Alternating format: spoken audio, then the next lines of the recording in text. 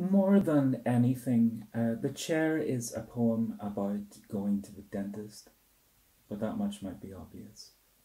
At its heart, though, it's about that special kind of delirium only a toothache can provide, and the way that pain installs itself into everything. The radio in the dentist's surgery, its window, even children outside become a part of that all-encompassing discomfort. And finally, if you recall, I hope not too often, there's that wash of relief that comes with the pain going away and the unsteady, confused return of the world in the shadow of that pain. Mostly what I've been thinking about lately is how the imagination functions under stress, the stories it invents in order to cope with that stress.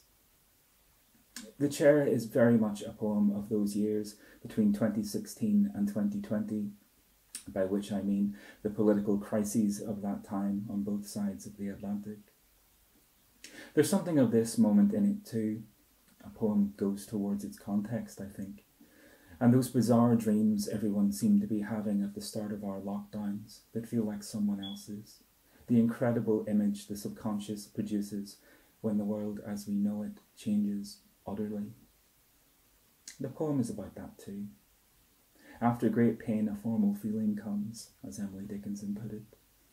In this poem, the pain is replaced, yes, but what it's replaced by is strange, surprising, unknown, and known. The old Hitachi dual cassette was pain, and elegant with age, and the branches were, and the sash window was open with pain, and the afternoon was adequate and pain. Children roller skating in the street were pain, and the hum of the imminent sunset was. Would I say today was, and all today's airs? Yes, I would bet tomorrow morning on it. My mouth these many years was wealthy with pain. For so many years I thought prodigal meant destined to return transformed and beloved. The dentist doesn't ask me where I've been.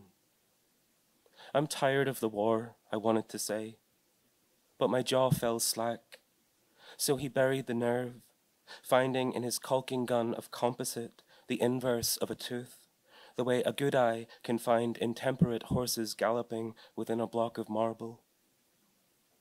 Then the x-rays. I've been setting off supermarket alarms lately, I wanted to say, to tell someone. Whose are the dreams I'm having? I'm never there on the balcony with free jazz and treason. Then the pain was replaced with its memory, which is to say that nothing ever changes. He left. The hygienist grew ungenerous with silence. I rinsed with something glowing green. You know she talks about you sometimes, she said. Who does? I said.